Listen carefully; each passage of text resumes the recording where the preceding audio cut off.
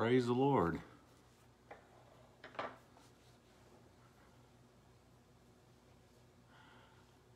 Amen.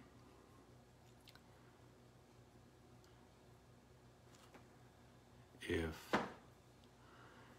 this thing falls down, it's not my fault. This tripod is very wobbly. Give everybody a moment to get settled in, and I'll try not to hit the table.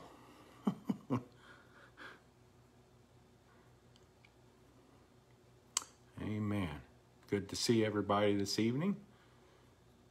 Getting ready for some Bible study. Let everybody get a chance to join in with us here.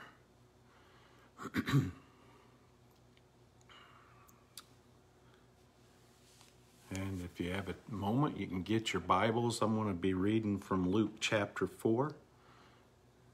Luke chapter 4.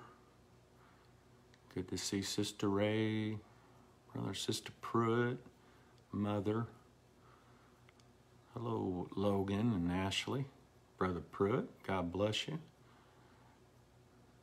And everybody ready to join in. Before we do get started, wanted to let everybody know we plan on having service Sunday, so 12 o'clock. Hopefully everybody can kind of join in. If you do feel uncomfortable making it out to service on Sunday, we will be doing Facebook Live. So if you do come, then you get to see what I've been doing for the last 6 to 8 weeks. Praise the Lord. And it is Mother's Day, so come and wear your big hats and let's have a good time in the Lord and celebrate our mothers. Praise the Lord.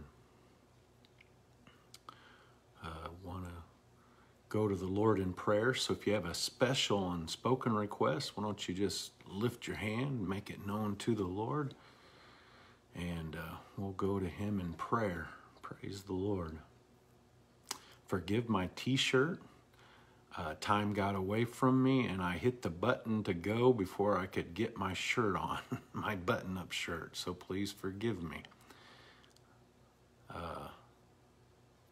Amen. Let's go to the Lord. Let's open Bible study this evening in prayer. Lord, we thank you for this time that we have to get into your word. I pray that you would anoint it, that you would stir our hearts, our minds. Let us learn of you, God, to follow after you. Lord, you see us in this midweek, Lord. I pray that you continue to watch over us and protect us. Lord, you know the needs, the special unspoken. I pray for them, Lord, that you would touch them. And Lord, I pray, Lord, as we gather again in service on Sunday, that you would be there, meet with us, Lord. We thank you, God, for bringing us through such a time as this, Lord. Lord, I pray for the leadership of our country, God, that you would move and that you would touch and anoint. Lord, that I pray also for the leadership of the church, God, that you would move upon them. We thank you, God, for all your many blessings. In Jesus' name we pray. Amen. God bless you. We're going to get into the word of the Lord. So I'd like to read for your hearing. Luke, we're going to be reading chapter 4, verses 1 through 15. Luke chapter 4, verses 1 through 15. And Jesus, being full of the Holy Ghost, returned from Jordan, and was led by the Spirit into the wilderness, being 40 days tempted of the devil, and in those days he did eat nothing. And when they were ended, he afterward hungered. And the devil said unto him, If thou be the Son of God, command this stone that it be made bread. And Jesus answered him, saying, It is written, that man shall not live by bread alone, but by every word of God. And the devil, taking him up into a high mountain, showed unto him all the kingdoms of the world in a moment of time. And the devil said unto him, All this power will I give thee, and the glory of them, for that is delivered unto me, and to whomsoever I will, I give it. If thou therefore wilt worship me, all shall be thine. And Jesus answered and said unto him, Get thee behind me, Satan, for it is written, Thou shalt worship the Lord thy God, and him only shalt thou serve.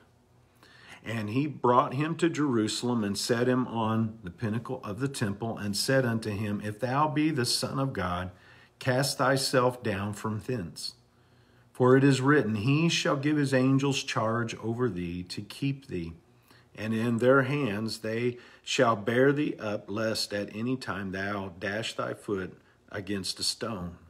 And Jesus answering said unto him, It is said, Thou shalt not tempt the Lord thy God. And when the devil had ended all the temptation, he departed from him for a season. And Jesus returned in the power of the Spirit into Galilee, and there went out a fame of him through all the region round about. And he taught in their synagogues, being glorified of all. For the next few minutes here, I'd like to bring to your attention, it's already written. Already written. You know, Jesus shows us how to overcome our enemy, and it's through the written word of God. And God already established it from the beginning.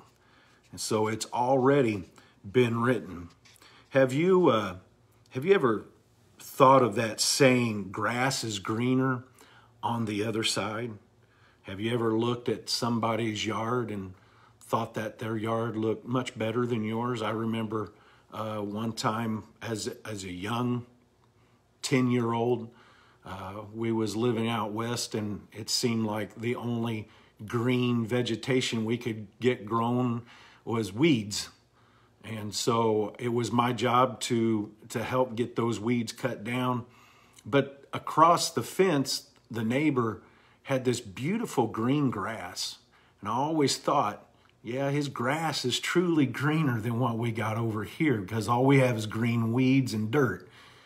So sometimes, yeah, the grass can be greener on the other side, but there's a saying that grass looks greener on the other side until you get on to the other side and you find out that they have just as many weeds as you did. Maybe they spray painted their dirt green and made it look greener.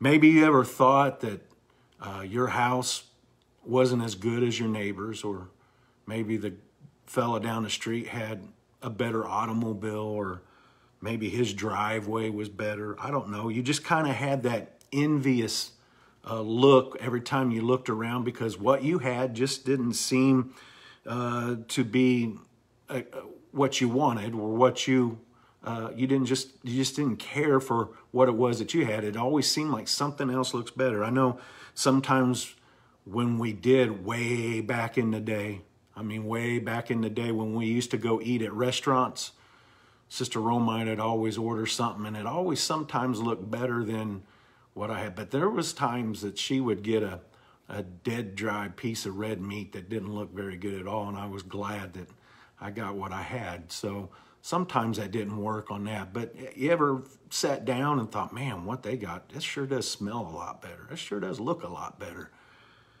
Sometimes we think that the job is not, I wish I had a better one. I wish I had a better automobile, or maybe I wish I wasn't so old, or maybe I wish I could get older. It just seems like sometimes going through life, we're so uncontented in what we have. We're always looking for that one thing that seems to be a little better. There was an experiment that was happening as they began to test these monkeys. And so when a task was completed, both of the monkeys, it was agreed upon that they would give them cucumbers. And so both monkeys completed the task, and they was given cucumbers. They enjoyed them, and so didn't have a problem at all.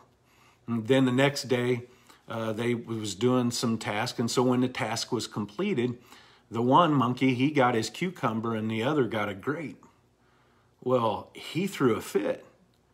He started ramming the cage and baring his teeth and just threw a little hissy fit. And it all boiled down to that it wasn't that the cucumber wasn't good enough. It was just, that's not what the other one had. And he just wasn't satisfied with what he had. Sometimes in our lives, we seem to throw fits when we don't seem to get what we think we deserve or what we need. And so when we get all caught up in this type of carnal living, it's easy for the enemy to bring temptations our way. And so we get our eyes off of the promises that have already been given to us, the blessings that God's already blessed us with. And it's easy for him to enter in and just offer up a little, hey, wouldn't you rather have this? You know, sometimes we think we're just missing out. But the promises has always been there. It's always for us. It's in our moment that we are self-indulging, that we lose sight of what God has already written into our lives. So let's not fall prey to the different, because the different comes from that one that lost the battle. He has no control. He only thinks he has control, and the only way that he can have some semblance of control is if he can get your attention off of what God has already blessed us with. Now, temptation comes to every human being. We're all faced with it. It's just a fact of life. It's part of something that none of us can avoid. And as long as we live in the flesh, it will always come our way. We can't outgrow it. We'll never get enough knowledge or wisdom to conquer it most times. We will fall, and it is called temptation for a reason. But when we do fall, thanks to the Lord, we have an opportunity to rely upon him, and he can bring us out of those situations because he does have all power. We find in our passage of scripture that Jesus was led into the wilderness by the Spirit of God. And so after his baptism, we see him going his way on the other side of Jordan into the wilderness. Isn't it interesting to know that the enemy the devil never did try to conquer Jesus while he was about the Father's business being baptized? You never see the enemy around when there's worship and praise. Although he may be looking in on it, he can't touch that. He can't go through that. It's too powerful. He has to wait until the flesh is worn down and fragile to a point. Then he can begin to test us and try to bring temptation our way. And I think it's ironic that we find Jesus after his baptism, after he has already made the decision, hey, I've got to conquer my flesh. I'm going to do something. I'm going to follow the will of God because the word has already been written. And who else would know it better than God himself? I need to go and I need to be submissive. I need to bring this flesh under the subjection of the Spirit. And so we find Jesus living in the wilderness for 40 days. And so he is fasting and no food, no water. Have you ever tried fasting with no food or water? I've gone 5 minutes without water and my lips are already parched. I think I'll take a drink.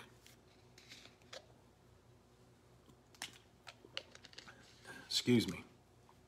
And so we find that Christ went to show that the word was alive, that it was written. It's a promise that he was given to all humanity.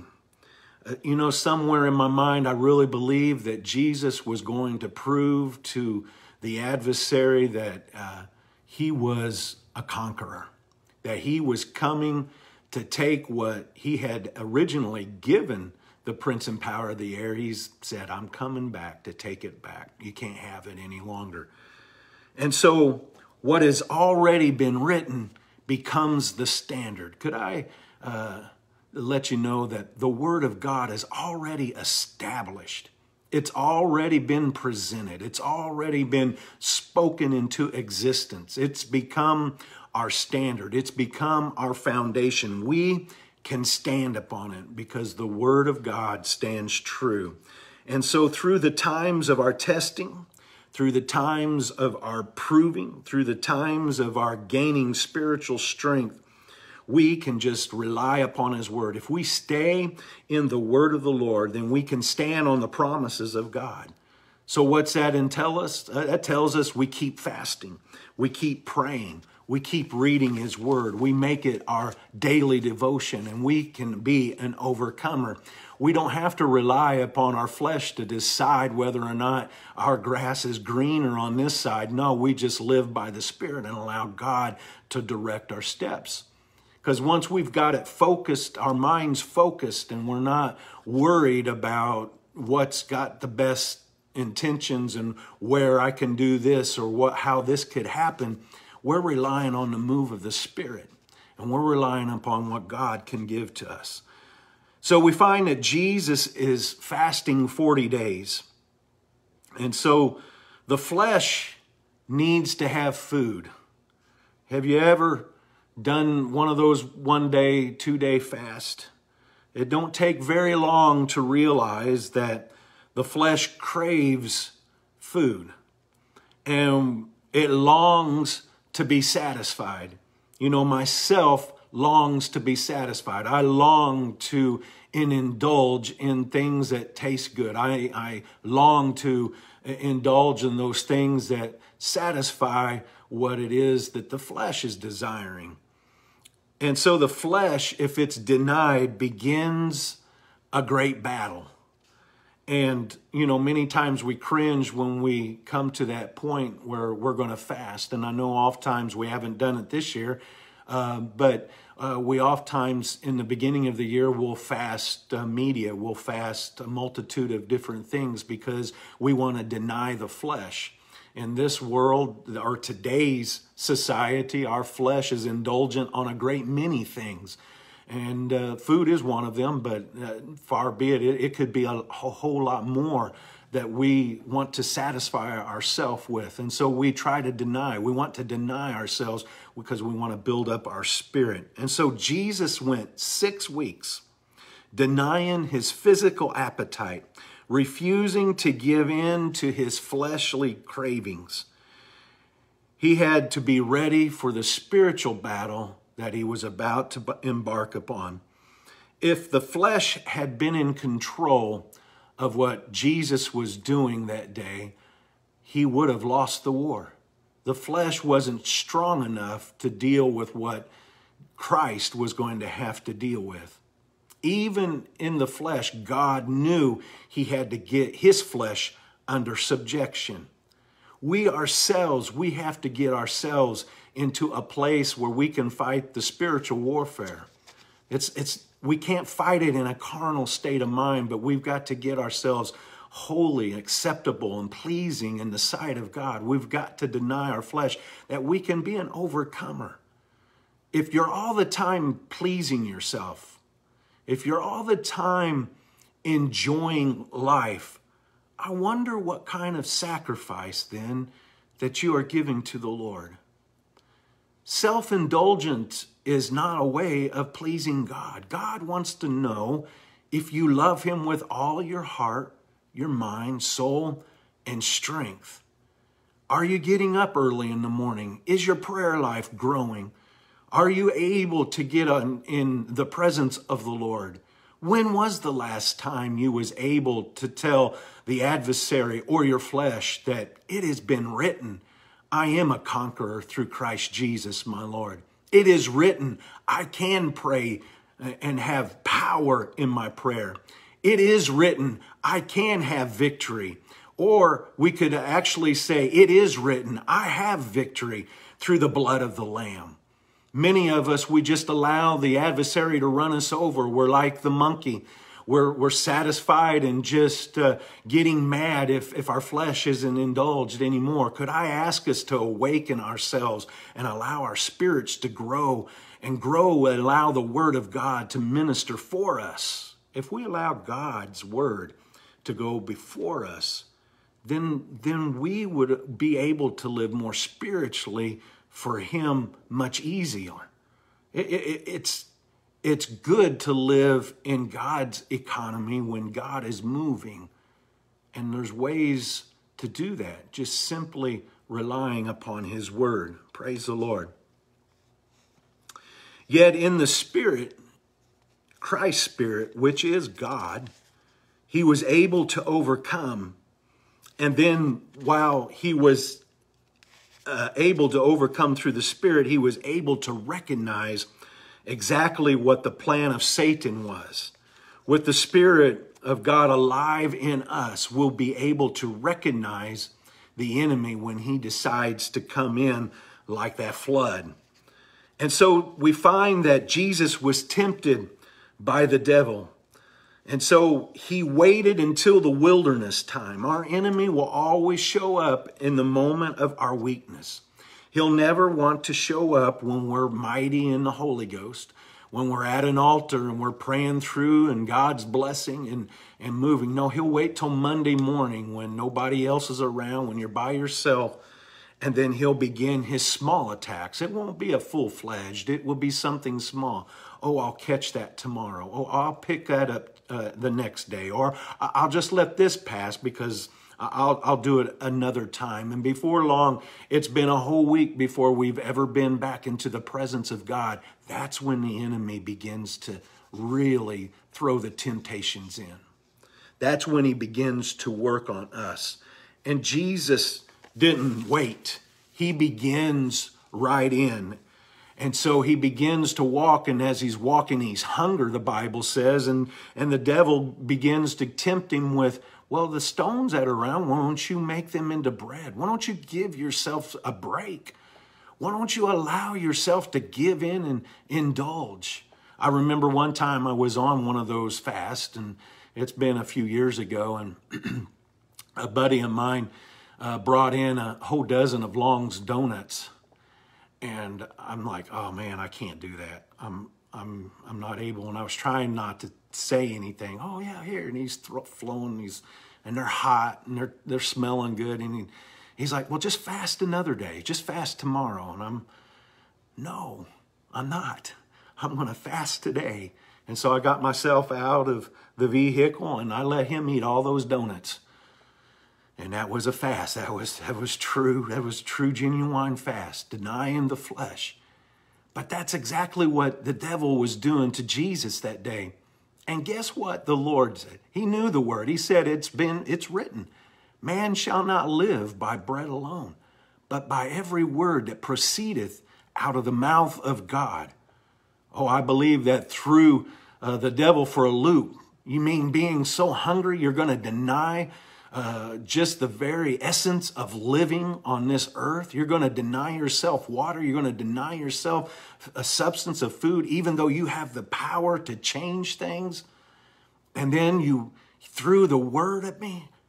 And so he said, well, I'll try it another way. You know, sometimes as those stones being turned into bread, Jesus was trying to prove and was proving to the adversary, hey, you don't have to challenge me. You don't have to challenge me because I know exactly who I am. You see, the tempter was trying to weaken Christ's identity. Are you really the Son of God? You think you're really there? You got to realize that Christ was flesh. There was flesh, and he was battling flesh. But at this moment, he had broken flesh down, and he was truly walking in the Spirit. He was showing us and giving us a roadmap saying, if you would just rely upon my word and allow my Spirit to fight for you, then you'll be able to walk through this wilderness that you call life. You'll be able to pick yourself up in the times of trouble because I'll be there right beside you. I'll love you. I'll guide you. I'll give you the words you need to eat. You don't always are going to be able to rely upon the essentials of flesh. I want you to learn to rely upon the Spirit that I want you to rely upon. I want you to walk by what I want to give you and bestow upon you to bless you with. So Satan was trying to show Christ the pride of life. Are you going to weaken? Are you going to allow a little weakening of the flesh? And Jesus was denying him all the way through. No, because I'm going to stand upon the word. I'm going to rely upon the word of God. You know, satisfying the physical hunger, it's sometimes in that fasting, we're making ourselves stronger in the spirit.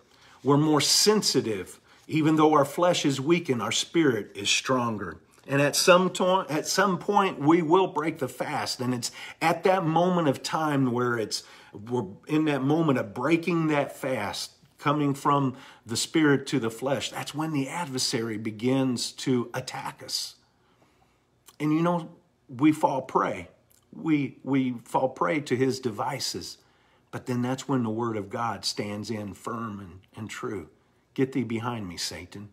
I don't have to hear you. I don't have to listen to you. You're a liar and a father of them. Leave. I rebuke you in Jesus' name. Stand on God's word. It's true. Hallelujah. It's been written. It's already written.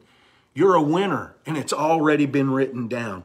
It's not the temptation before us that's going to destroy us, but it's how we respond to those temptations that seem to fly at us. You ever notice that? It seems like they come in waves and they seem to overwhelm us. But I'm so thankful that God knows exactly where we're at, and we can hear the word of truth. He'll speak to us through many messengers. He'll give us a word of faith when we think not. And I'm thankful for that. His word has already been established. It's already been written. The word will never fail. And Jesus begins to tell Satan, man shall not live by bread alone, but by every word of God that proceedeth out of his mouth. We can live by every word that comes out of the mouth of God. When the word is used, we are allowing God to enter into our battle plan. It's not our fight. We've relied upon him. God, I'm standing upon your word. I'm standing upon your promises. And with God involved in our situation, we'll always be victors. Now, as we begin to move from the bread and the stones of bread, the scripture begins to tell us the devil begins to take Jesus up to the pinnacle of the temple. And so in times of temptation, the flesh can sometimes do some questionable or strange things. And so we can embrace what God is doing, or we can challenge what God is doing. Simply, Jesus wanted to see, or the devil wanted to see if Jesus would jump. He wanted to see if he had him to the point that he was weak enough to fall to his devices, to see if God would really send his angels, to see if Jesus really knew God would send his angels. He was just trying anything to get him to trip up. Satan, at this time in the wilderness, was tempting Jesus to challenge the deity that lied within the flesh. Challenge that spirit. Can you challenge it? Will you challenge it? And so he begins to test God. And in our wilderness and moments of our temptation, it becomes easy for us to question God's plan. Does he really care for me? Does he really love me? Our minds begin to run rampant with thoughts of just simply survival. Am I going to survive this? Am I going to make it through this? Will God save me if I fall? And it's during these times of disillusionment and these times that we subject ourselves to deception. We allow the adversary to paint a picture that may not really look, but in our mind frame, it looks so different. In our time of trouble, it can look so different. And so as we begin to contemplate and make decisions, possibly we're making decisions at the wrong moment. You know, that's why it's given to us to be patient and wait upon the Lord. Don't make those decisions in those times of temperaments that are coming against you, in those bad attitudes, in those times of bitterness. Don't make a spiritual decision. Wait and allow God to establish himself. Rely upon the presence of God. Wait upon the word of God, because it's been written into your life already. Allow him to move. You know, when our mind begins to clear and when the Spirit begins to move, then we can begin to make those types of decisions. Why? Because now we're looking at it in a different realm. We're not looking at it at a delusional type of state where the enemy can come in and that flooding of the enemy of his temptations can overcome us. Because now we're allowing the word of God to minister. So Jesus was being tempted to prove again to Satan that he is not going to tempt the Lord his God. You can't tempt. Thou shalt not tempt the Lord thy God.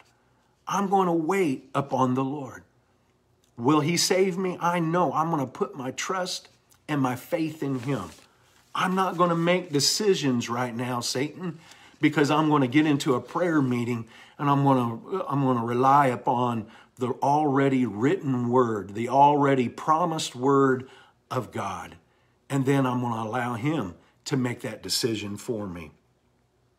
After he couldn't get Jesus to fall into the arms of angels and tempt the Lord God, he began to bring him to a place of temptation in the flesh, moving from the flesh into more of a spiritual realm. Jesus, or God, has always desired the worship of his creation. And so if you notice the wording of Luke, Satan begins to give Jesus words that sounded, I thought it was ironic. In Luke 4 and verse 6, he says, and the devil said unto him, all this power I'm going to give you because it's been given unto me, and I'm going to allow you to have all their glory. I'll allow you to have all the honor. I'll allow you to have all the praise. You see, the adversary, or Satan, had already been in the realms of heaven. He knew how God enjoyed the worship of those that would surround his throne. In fact, Lucifer, the falling angel, was the pinnacle of worship and praise before God's throne. So he knew exactly what God desired and wanted. And so in his last ploy, in his last trying to get the flesh of God to fall, because if he could get the flesh of God to fall to temptation, then we have a sinful Christ. And then that changes everything. But I find it ironic that he would try to turn the tide around on God himself and try to say, you've allowed this to be mine, and I'll just allow you to have it back if you just give me all that I wanted in the beginning, God. Worship. If you would just give me all the praise, then you can have all of this. Now, it sounds in our carnal mind like, well, the battle could have been won that way, God. But God wanted the adversary to understand that no matter the trials and the test and the harshness of the flesh that he was living in, there was always going to be a means of escape for those that would rely upon the blood and the mercy of Christ. He was a conquering Savior. He is the mighty God. And there'll be no worship other than unto God. And that's exactly what Jesus begins to tell Satan. He says, it's written, get thee hence, Satan. Thou shalt worship the Lord thy God, and him only shalt thou serve. Hallelujah. The enemy thought at the weakest point that Christ was in, that he would be willing to give away the worship and praise. But that wasn't the case. Because why? The word was already spoken. The word was already written. The foundation had already been laid. Christ was at that foundation. He's the very beginning. He is the cornerstone. He is the overcomer. He is the mighty God. He is the everlasting Father. You know, Satan that day left beaten. And the Bible would tell us only for a season. I believe that our temptations, each demon, each spiritual warfare that we go through with the evil one, it's personal to them. It's personal to the devil. Because he realizes that if he can steal your praise, if he can torment you, if he can ridicule you, and you say, but me personally? Yes, you personally. Christ died for every one of us. Every 7 billion souls that are upon the face of the earth this hour, right now. God robed himself into flesh, died upon a cross for that very soul. And each one, when they fall to that temptation, grieves the Lord. He wants that soul to rely upon him to bring them out of that era of temptation. Why? Because then that's the adversary's way of saying, see, God, I got this one. I got that. You couldn't. But the Lord's saying, no, I died for the whole world. That's why that when we do fall, we have an advocate with the Father, the high priest, the lamb slain from the foundation of the world. His blood was spread for us. It was shed for us, And so we become overcomers by the very word of God. Don't underestimate the value of the word of God in your life. Don't underestimate reading each passage each day. It means something. It allows the spirit man inside of you to be in contact with the Lord. It's an encouraging. It's where our wellspring of hope is at. It's where our joy in the morning is. It's where our life spring is, and it joins us with the Lord. So during the times of temptation, the Word of God could be our source, will be our source of that supernatural strength that we need. In fact, Paul would write it, our weapons are not carnal, but are mighty through God, through the pulling down of strongholds. David understood it best.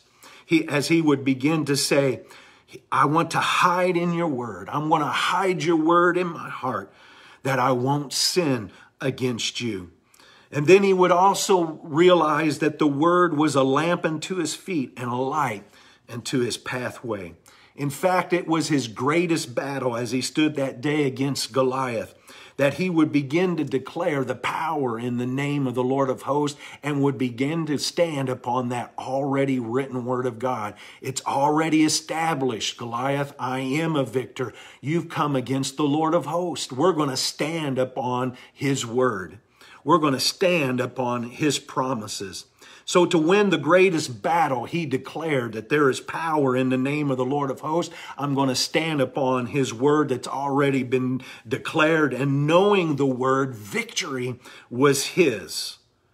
Even in his harshest times, his falling into temptation, David relied upon the word of God to bring him out.